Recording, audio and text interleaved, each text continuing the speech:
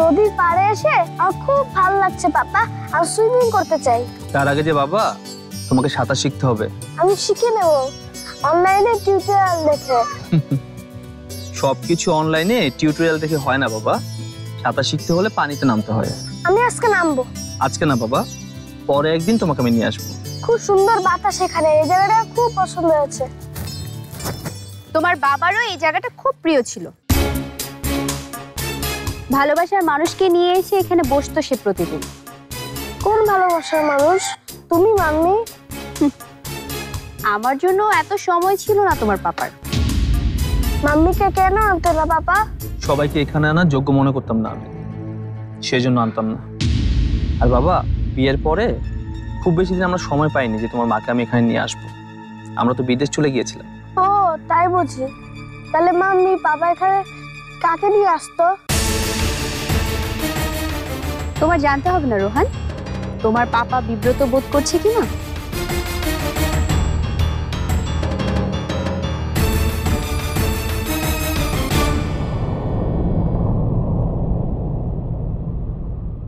আসসালামু আলাইকুম স্যার, আমার চিনতে পারছেন? স্যার আমি রনি। স্যার আমি তো আপনাকে চটপটি ফুচকা দিতাম। হ্যাঁ, একটু চেনা চেনা লাগছে। অনেক দিন তো এখানে আসেন না স্যার। তা রানু আপা কই?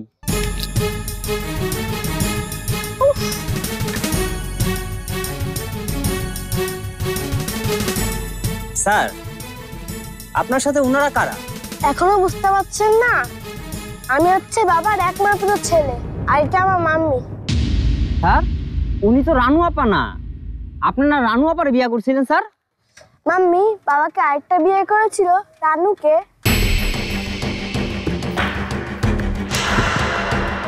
আরে কি করছো তুমি? সামান্য চটপটিওয়ালা হয়ে যা খুশি তাই বলবে কেন? তোমার এত বড় সাহস কেন? তাই বলে তুমি ওকে মারবে? একেবারে যে মেরে ফেলিনি এটাই ওর ভাগ্য। I am sorry. আসলে কি সেটা তোমাকে এক্সপ্লেইন করতে হবে না। আমরা এখান থেকে এখন চলে যাব। চলো রোহান, এসো।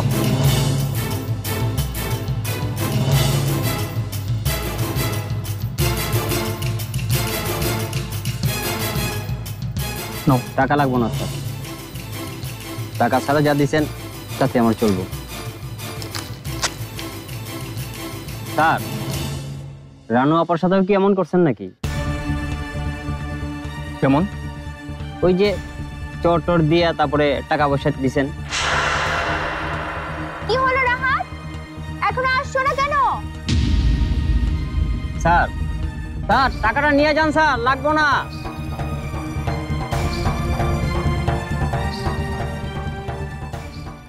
আমি একটা সিদ্ধান্ত নিয়েছি। কি? ফলো করতে হবে সুমিতকে। ফলো? হ্যাঁ, কোথায় যায়, কার কাছে যায়, কি করে, এই সব কিছু বোঝা যাবে কেবলমাত্র ওকে ফলো করলে। এই বয়সে এইসব ভাবছিস একটু কি বেশি বেশি হয়ে যাচ্ছে না আপি? কেন বেশি বেশি হবে? ও কার সাথে কি করে বেড়াচ্ছে সেটা বের করতে হবে না আমাকে? তোর শরীরের এই অবস্থায় কিভাবে তুই দুলাভাইকে ফলো করবি আপি? তোকে কে বললো যে আমি ফলো করব? তাহলে তোকেই ফলো করতে হবে ওকে। কি মানে আমি? হ্যাঁ। মাথা ঠিক আছে তোর? তুই জানিস না আমার অফিসে কত কাজ আছে? সারাদিন আমাকে অফিস দেখতে হয়, তার মধ্যে ভাইয়ারা এসেছে, এসেই আবার আমার বিয়ের কথা তুলেছে। এর মধ্যে আমি কিভাবে? এর মধ্যেই তোকে কাজটা করতে হবে। আর এটা তুই তোর বোনের জন্য করবি অন্তু। কিভাবে করব বল? কেন? আরে বিয়ে ঠিক হলে নাকি খুব বেশি ঘরের বাইরে যেতে হয় না, তুই এগুলো জানিস না আপনি? তোর বিয়ে ঠিক হয়নি এখনো। তবুও বিয়ের আগে বেশি দৌড়ঝাঁপ করলে পরে দেখা যাবে আমার চেহারাটাই নষ্ট হয়ে গেছে, তখন আমার জন্য আর ভালো পাত্র খুঁজে পাবি না তোরা। সেটাই তো তুই চাস, যেন তোর পাত্র খুঁজে না পাওয়া যায়। না, তবুও আমি বলছিলাম কি হয়েছে? কি নিয়ে এত উত্তেজিত কথাবার্তা হচ্ছে তোমাদের দুজনের মধ্যে? সেটা তোমার না জানলেও চলবে ফারিয়া। বড্ড পর করে দিয়েছো তোমরা আমাকে। আপন তো তুমি কোনোদিনও ছিলে না। আমাদের মধ্যে যেটা ছিল সেটা হলো আমাদের যার যার তার তার স্বার্থের চিন্তা, আর আমরা সেটা প্রত্যেকেই বুঝে নিয়েছি। এখন আর কিছু নেই। এখনো আছে, অন্তরাকে তো একটা ভালো হাজবেন্ড ম্যানেজ করে দিতে হবে, তাই না? তোমার উপর সেরকম ভরসা করিও না আমরা। তাই নাকি?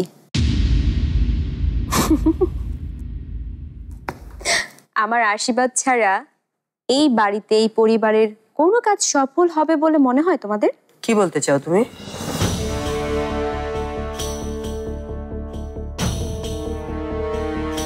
এখনো কেয়ার পেতে চাই ও আমাদের, অথচ এর মাঝে 10টি বছর আমরা পার করে দিয়েছি। এত বছর যেহেতু পার করতে পারলাম ওকে ছাড়া, তাহলে বাকিটাও কি আমরা পারবো না নাকি বলিস আপনি? তুই তাহলে পারবি না আমার কাজটা করে দিতে?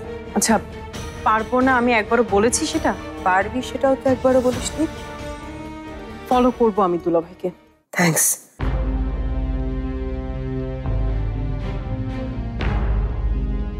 অনিমা আপু কি করছে সুমিত সাহেবের সাথে, তুমি জানো কিছু? যা ইচ্ছা করুক, তোকে এইসবের নাক গলাতে হবে না। আর তাছাড়া তোকে এইসব জানতে হবে কেন? এই বাড়িতে থাকতে হলে আমাকে জানতে হবে যে এই বাড়িটাতে কি চলছে। সব খুলে বলো আমাকে, এতদিন ছিলাম না, আমাকে ব্যাপারটা বুঝতে হবে তো। অনিমা নাকি সুমিতকে সন্দেহ করছে। তোমাকে এইসব অনিমা আপু বলেছে? বলিনি, কিন্তু চোখ কান খোলা রাখলে সব স্পষ্ট বোঝা যায়। তুইও দুদিন থাকলেই সব বুঝতে পারবি। আচ্ছা, সুমিত সাহেব আসলে কি এমন করেছে সেটা কি তুমি জানো? আহা, বললাম তো, এসব নিয়ে তোকে ভাবতে হবে না। আচ্ছা, আমাকে কেন কিছু ক্লিয়ার করে বলছো না বলো তো? বলেছি তো, অন্যের কথা না ভেবে নিজের সংসারের কথা ভাব। রাহাত কোথায়? জানি না আমি।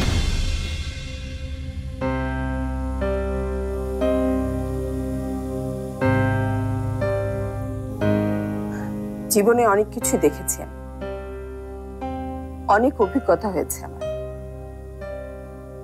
এখন আমি বুঝতে পারি রাগারাগি করে আসলে কিছুই হয় না, মানুষকে ভালোবেসে কাছে টানতে হয়। রাহাতকেও তাই করতে হবে তোর। আর আমি বুঝতে পারি না 10 বছর পরে এসেও এসব কথা কেন বলতে হচ্ছে তোকে। তুই এখনো রাহাতের সাথে। তুমি এসব কিভাবে জানো?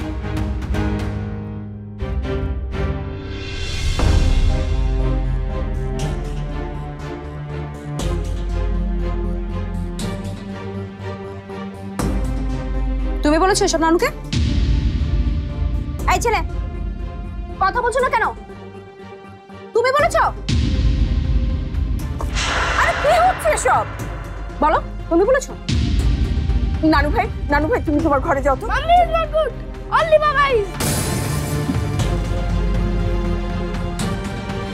শুনলে? শুনলে ছেলে কিভাবে কথা বলছে আমার সাথে? দোষটা তোরই। বাচ্চাদের সাথে এইভাবে ব্যবহার করতে হয়?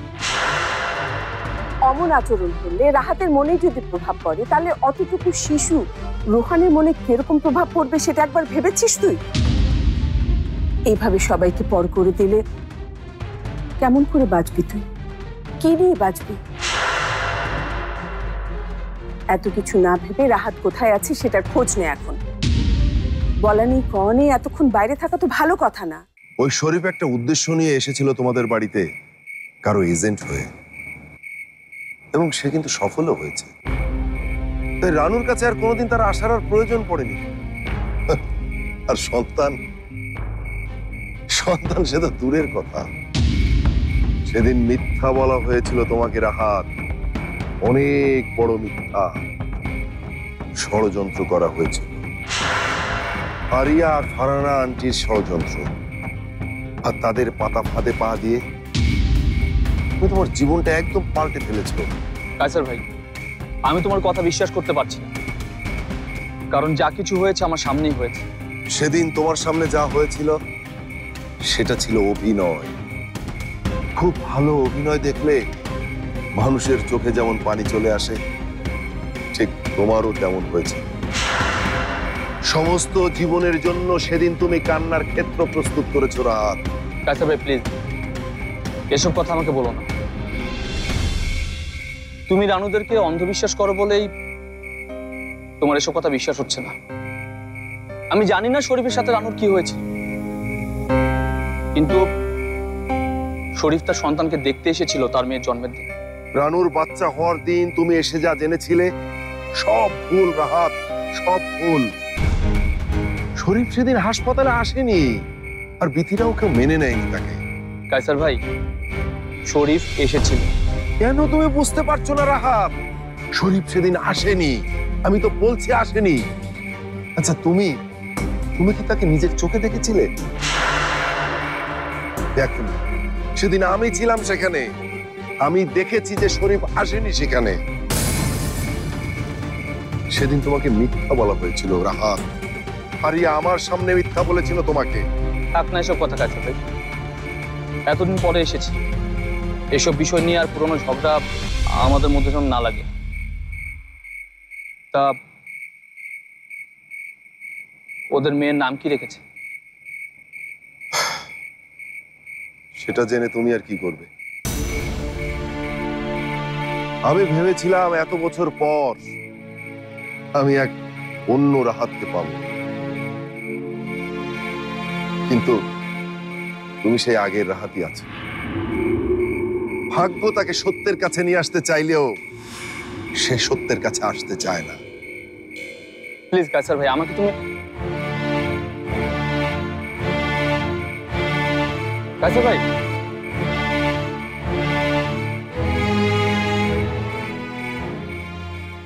কি হয়েছে ভাইয়া? ওভাবে ডাকছো কেন ভাইয়া?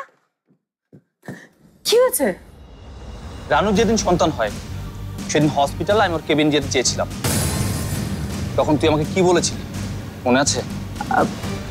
সেদিন কি বলেছিলাম? হ্যাঁ। আরে সেদিনের কথা কি ওর মনে আছে নাকি? এই অন্তরা, তুই যা তো এখান থেকে। রাহাত, রোহান আছে এখানে, ওর সামনে কি এসব কথা? তুই সেদিন আমাকে বলিসনি শরীফ আছে রানুর কেবিনে? কি বলিসনি? রাহাত, এখানে রোহান আছে। আমার চোখ আছে ফারিয়া, আমি দেখতে পাচ্ছি। রোহান, তুমি নানুর কাছে যাও।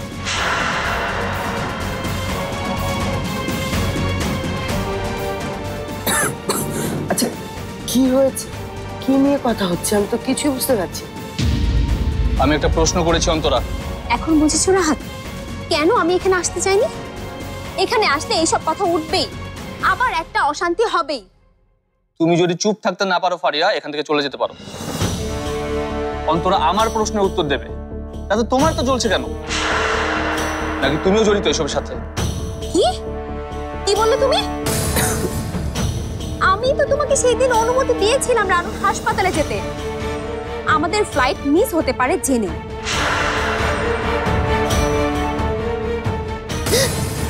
বলছি আমি আমি আসলে আমি আসলে কি? আমার আসলে যতটুকু মনে পড়ছে, আসলে অনেক আগের ঘটনা তো, আমার আসলে যতটুকু মনে পড়ছে শরীফ ওখানেই ছিল। ওই শরীফ রানুর বাচ্চা কোলে নিয়ে বিথি আর ফরাদের সাথে গল্প করছিল, তাই তো? সেটাই তো ঠিক মনে হয়। ওদের মধ্যে সবকিছু ঠিক হয়ে গিয়েছে। বিথি আর ফরহাদ শরীফকে রানুর সাথে মিলিয়ে দিয়েছে। এসবই তো? হ্যাঁ, তাহলে হয়তো এমনই কিছু দেখেছিলাম আমি ওই দিন। তাহলে কায়সার ভাই কেন বলছে শরীফ সেদিন ওইখানে যায়নি? ইনফ্যাক্ট শরীফ গত 10 বছরে রানুর সাথে আর কখনোই যোগাযোগ করেনি। সবকিছু যদি ঠিকই হয়ে থাকে, তাহলে কেন শরীফ কোনো যোগাযোগ করলো? চুপ করে আছিস কেন? আমাকে উত্তর দে। কেন সেটা আমি এখন কি করে বলবো? কে জানে, এমনও তো হতে পারে।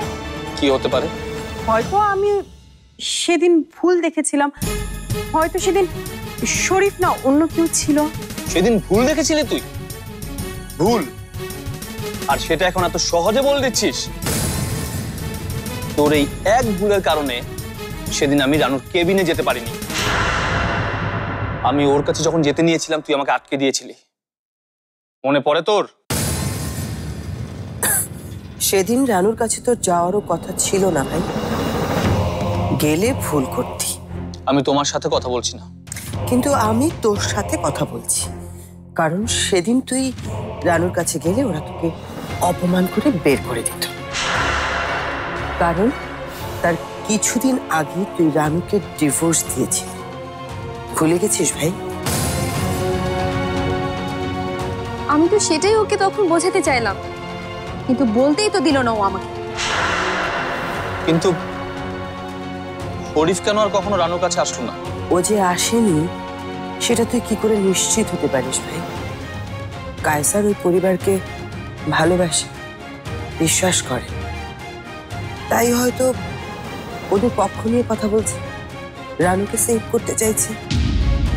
আর তাছাড়া ফরাদের যে পরিমাণ টাকা আছে তা দিয়ে যে শরীফের মুখ বন্ধ করেনি, আমরা সেটাই বা কি করে বলবো বলতো? তাছাড়া এমনও তো হতে পারে যে বাচ্চা হওয়ার দিনই শরীফের সাথে ফরহাদের কোনো ডিল হয়েছে, বড় অঙ্কের টাকা দিয়ে ওই শরীফের মুখ বন্ধ করেছে। আর কায়সার দুলাভাই সেখানে যাওয়ার আগে হয়তো শরীফ চলে গিয়েছে ওখান থেকে। আহা, এখনো দুলাভাই কেন বলছিস অন্তরা?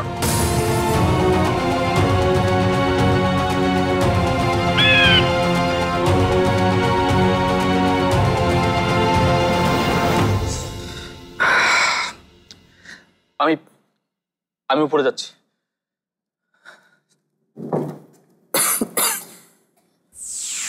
যা, একটু দেরিতে হলেও তুমি তোমার আসল রূপ দেখিয়ে দিয়েছো। কথায় বলে না, ওস্তাদের কেরামতি শেষ রাতে। আমাকেও তুই বাঁচিয়েছিস আজকে আপি। আজকে যে হেল্প করলে তুমি আমাকে অনিমা আপু, তার পুরস্কার তুমি পাবে। আমার কোনো পুরস্কারের দরকার নেই, রাহাতের দিকে খেয়াল রেখো। আর সবসময় কিন্তু আমার হেল্প পাবে না তুমি। আমার হেল্প কিন্তু তুই সবসময় পাবি ফারিয়া। এখন যা তুই এখান থেকে। মানে? তোকে যেতে বলেছি এখান থেকে। না, আমি বুঝতে পারছি না কেন। তুই কি যাবি নাকি?